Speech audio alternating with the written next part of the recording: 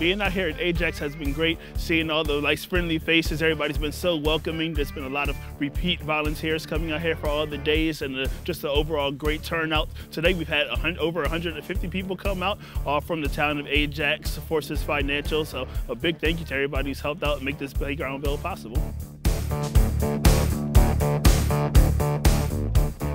When the community actively participates in the design and construction process, it ensures that the space reflects their needs, preferences, and values, and creates a shared responsibility in maintaining and preserving the playground in the long term.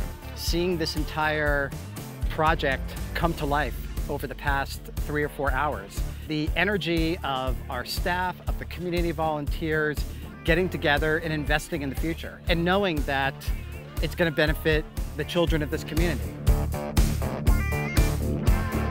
The Hermitage Park West Playground was selected because it serves as a diverse neighborhood, including families with children of all ages. It was identified as a key opportunity to not only replace outdated equipment, but to design a space that promotes inclusivity and accessibility for all.